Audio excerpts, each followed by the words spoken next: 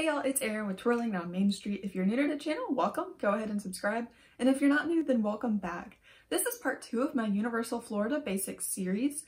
And if you want to see part 1, I'll link it right here and down below. Part 2 is going to be covering the rides at Universal Studios. I'm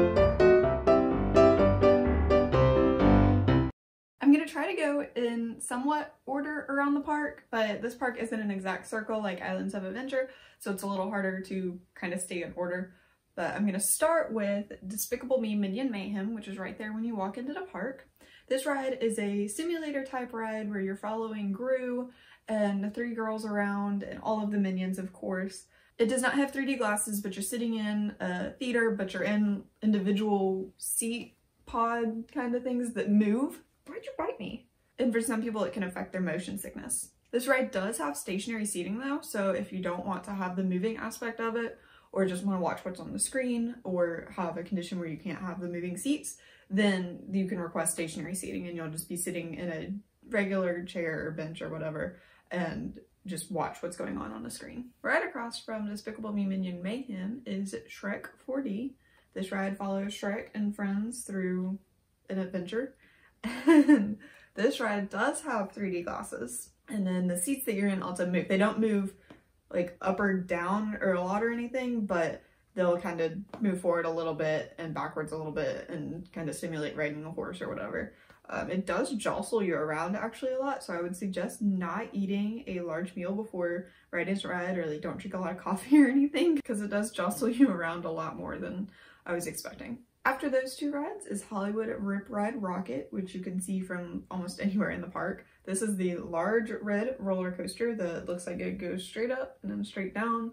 This ride actually never fully inverts. At the very top of the loop, it actually twists so that you're right side up while you're on top of the loop and you're not upside down. So it never goes upside down, and a lot of people actually don't realize this because of that twist. It's a pretty intense roller coaster. It is a lot of fun. You do get to pick your music when you're loading. So when the lap bar comes down, there's a little screen on it and you get to pick what music you want to listen to out of a pre-selected list of music. So that's kind of a cool thing, that it's kind of a customizable ride because you get to pick which music you're listening to. Next is Race Through New York starring Jimmy Fallon. This ride is another simulator type ride. You'll sit in a theater and then the entire seats of the theater will rise up and simulate flying. So you're following Jimmy Fallon through a race through New York, as the title of the ride suggests, and you'll see a lot of elements from The Tonight Show and just Jimmy Fallon things. If you're a fan of Jimmy Fallon or The Tonight Show, then I would recommend this ride. It does blow air on you as you're riding it, so I don't get as motion sick on this ride as I do on other simulator rides, because that constant stream of like a wind of air is nice. This ride does have a virtual line a lot right now because it's hard to social distance in the line. If you want to see more about getting a virtual line, check out my video down below. I will also link it right here on getting a virtual line. If you have Express Pass, then you don't need to worry about virtual line and you'll just go and ride it whenever you want. Next is Revenge of the Mummy. This ride starts out as a dark ride and then turns into an indoor roller coaster. It doesn't invert at all, but it does go pretty fast and has lots of twists and turns. It's a lot of fun. You don't even have to have seen any of the Mummy movies to enjoy it, because I've never seen any of those movies and I really enjoy this ride. It's one of my favorite rides at Universal Studios. This ride also has a virtual line if it's a crowded day, so again, see that video that I have about how to get a virtual line so you don't miss this ride. Next up is Transformers The Ride 3D. This ride is very similar to The Amazing Adventures of Spider-Man over at Islands of Adventure. You're in a car type vehicle sort of thing that stays on the ground and you move around and you have 3D glasses on, and then there's different screens with 3D scenes on them. There's also some just regular props that aren't screens, so it's kind of a combination of both, but this one can affect motion sickness if you're prone to motion sickness. Fast and Furious is another simulator type ride that puts you in the middle of a Fast and Furious movie.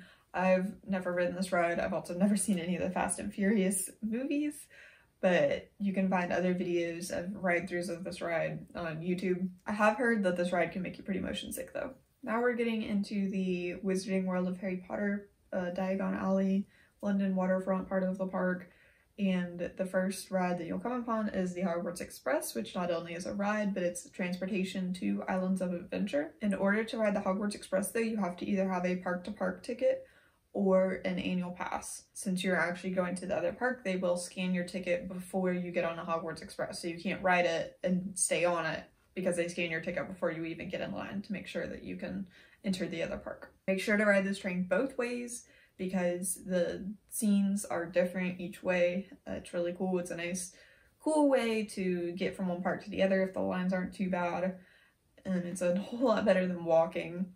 And it is a nice spot to cool off in the summer if it is hot. The next ride is in Diagon Alley, and it's Harry Potter and the Escape from Gringotts. This ride is sort of an indoor roller coaster, but there's not much of the roller coaster aspect. There's a little bit, but it's mostly screens. You'll have 3D glasses on, and then you'll move from different rooms that have screens, and it follows Harry Potter and his friends as they try to escape from Gringotts. Next is Men in Black Alien Attack. This ride is also a game. You're competing against other people that are in your ride vehicle. You'll have little blasters and you're going through training to become one of the Men in Black. You'll shoot aliens and get points and everything, and it's a whole lot of fun. It does have a little bit of spinning, but nothing crazy. Next is the Simpsons ride. This ride is a simulator type ride. There's a giant screen and then you're in a little vehicle that kind of looks like a train of a roller coaster. You'll sit in it with your party, and then you get raised up to where the actual screen is, and then it moves along with the screen. This ride makes me extremely motion sick. I had to close my eyes like halfway through the ride. The graphics just weren't great on it. I don't know if the bulb on the projector needed replacing or something, or if it's just out of date now, but this ride gave me extreme motion sickness. Also in that area is Kang and Kodo's Twirl and Hurl. This is another Dumbo type ride where you sit in a little vehicle and spin around, so it is kid friendly. It's not open every day right now. It just depends on the crowd levels. If it's a more crowded day, then they will open this ride. Another kid-friendly roller coaster is Woody Woodpecker's Nut House Coaster. This is over back behind Animal Actors on Location. And this ride is just a small little kiddie coaster. It's a short ride. I think it's only about 20 seconds, or someone even said 10 seconds once.